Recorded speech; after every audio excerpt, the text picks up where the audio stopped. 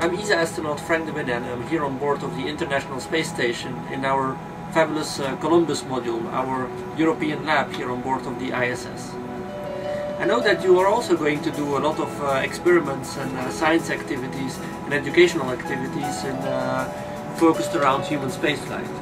And also that you're going to do a lot of hands-on activities. Have fun with it. It's by doing hands-on activities that you learn a lot. Here in the ISS we also do a lot of space science in microgravity. As you can see, I can be floating around here. That's all what microgravity is about. We can also have fun, like twisting around or making a looping. That you can't do on Earth. Look at this.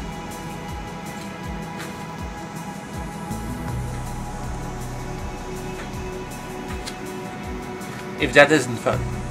But let me show one of the experiments that I have prepared for you.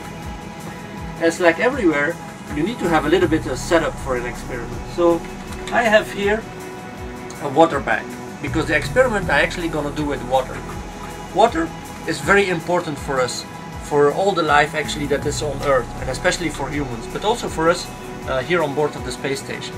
But it has also some very peculiar properties. For example, water is built out of oxygen and hydrogen.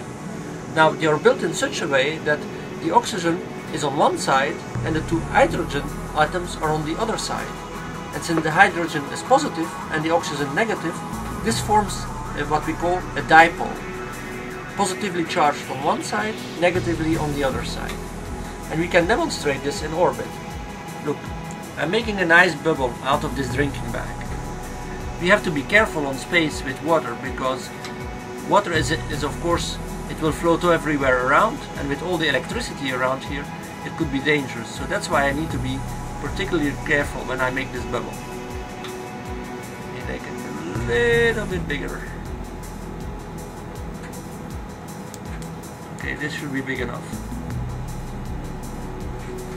Now let the bubble stabilize. Let's see what it does. Ooh, you see it makes a nice big sphere. This is because of the surface tension on the bubble. This is what water does in space, or all liquids by the way do in space. Let's see if we can deform this bubble a little bit or make it move. I have here a small plastic bag.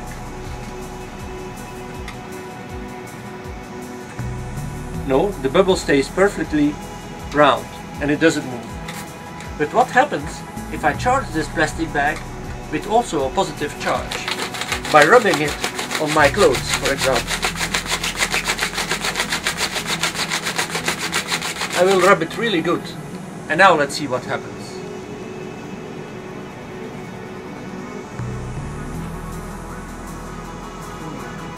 See how I can move the bubble around. You see how it's really following the plastic bag to one side or to the other side and back to this side. This is because this bag is charged with positive electricity, and so when I come close to the water bubble, all the oxygen, which is negatively charged, tends to be attracted to it, and then it moves the water bubble to that side. If I go to the opposite side, it gets attracted to that side. So that was it for my small experiment, but you can do this also as well on Earth.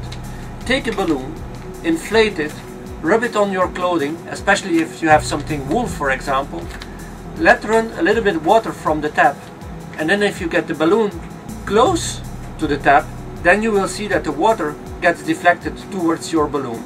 It's exactly the same effect with running water on Earth, because of course these kind of bubbles you can't make there. Okay, that was it from on board of the International Space Station with our little water experiment. Science is fun. And of course, here on the International Space Station, science and space is also fun. Bye! Bye!